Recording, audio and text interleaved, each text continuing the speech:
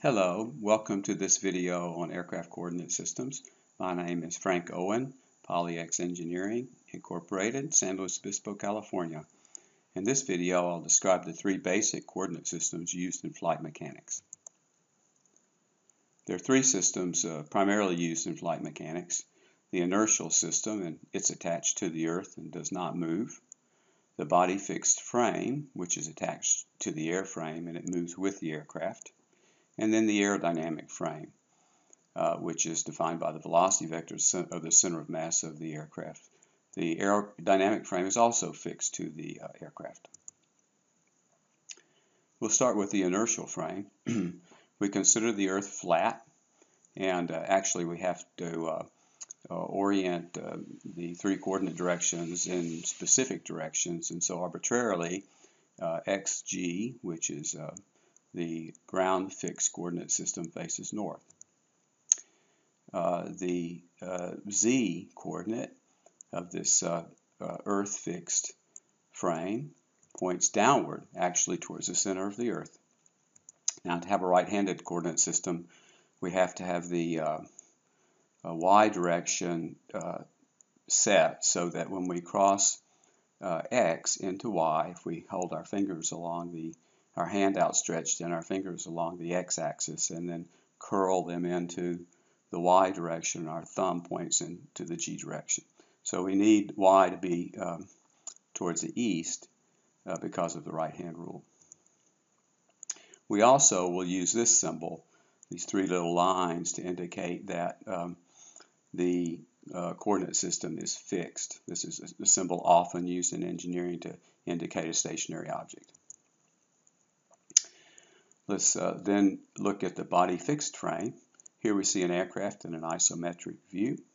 The dot in the center represents the center of mass of the airplane. The longitudinal axis of the airplane defines XB. B stands for body fixed frame. So the x-axis is just the longitudinal axis of the airplane. Y, again, points downward, or at least out of the bottom of the aircraft. Not Y, excuse me, Z. And it is so oriented that it's in the plane of symmetry of the aircraft. So XB, ZB forms the plane of symmetry of the aircraft. The Y direction, because of the right-hand rule again, points outside the aircraft to the right because we need a right-handed coordinate system. The last coordinate system that I'll define is the aerodynamic frame, and it also is attached to the aircraft. Here we're going to use a flight maneuver called slipping to define this coordinate system to show the difference between it and the body fixed frame. Here we're looking at the aircraft from above, directly above. So we're looking down the ZG axis towards the center of the Earth. We have the right aileron up, which means that the right wing is down.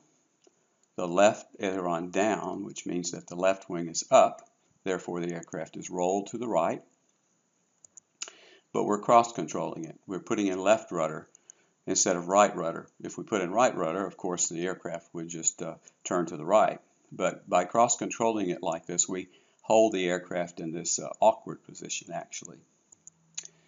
Again, the body fixed frame defines the XB direction, which is just the longitudinal axis of the airplane. But with it cross-controlled like this, we will actually slip to the right, as we say. So we're moving not along the longitudinal axis of the airplane, we're moving to the right. The airplane is sort of flying sideways, as we say. The velocity direction defines the aerodynamic x-axis. The A subscript indicates aerodynamic. We have our Z direction again going down. This is a foreshortened picture of it because we're looking directly from above and the aircraft is rolled to the right. But anyway, the Z-axis is in the plane of symmetry of the aircraft. And again, just as in the other two examples, we need to have y be in the direction that gives us a right-hand coordinate system. So that also is foreshortened. And this is called a right slip to landing. That covers these coordinate systems. Other videos will get into more detail with these coordinate systems. I hope this has helped, and I hope to have you again as a guest in upcoming videos. Thanks for your attention.